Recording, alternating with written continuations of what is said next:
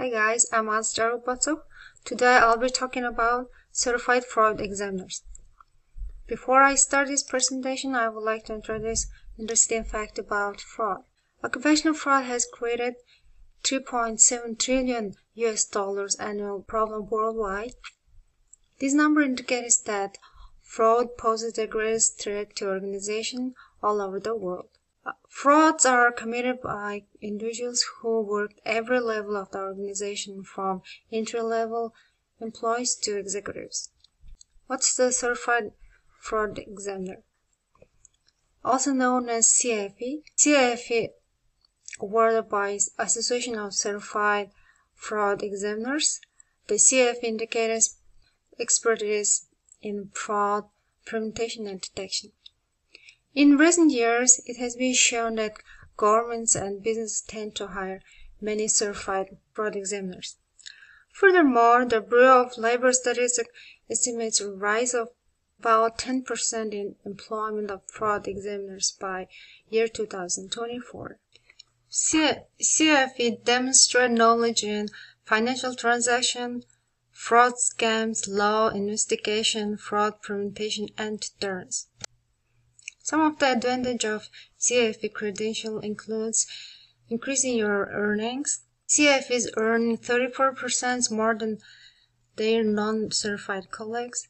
It also advances your career. CFE certification is a document evidence of expertise and experience, knowledge, and professionalism. It enhances your marketability and job security. It gains professional visibility and credibility. CFE is accepted worldwide as a standard of excellence in the anti-fraud profession. It distinguishes yourself, your peers, and it impacts your company bottom line. Organizations with CFE uncover fraud 50%, and the fraud losses 62% smaller than organizations that don't have CFE. CFE earns $18,000 more than ones who aren't certified. How to become certified fraud examiners? Before you may apply to become CFA, you must meet the following requirements. You're required to be an associate member for the Association of Certified Fraud Examiners in good standing. You also need to minimum academic and professional requirements. It means the certified fraud examiners must have a bachelor's degree in accounting and at least 2 years work experience in the field.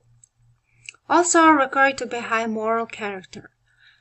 And you need to agree to abide by bylaws and code of professional ethics of Association of Fraud Examiners.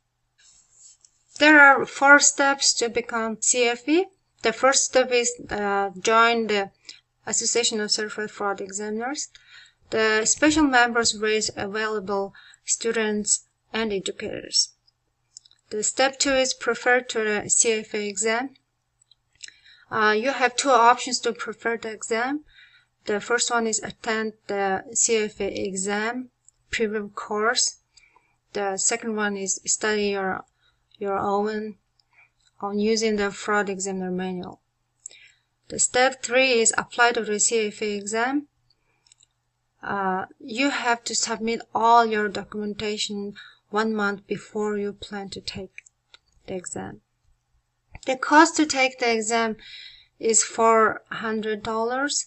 If you have purchased the CFA exam preparation course, the fee is $300.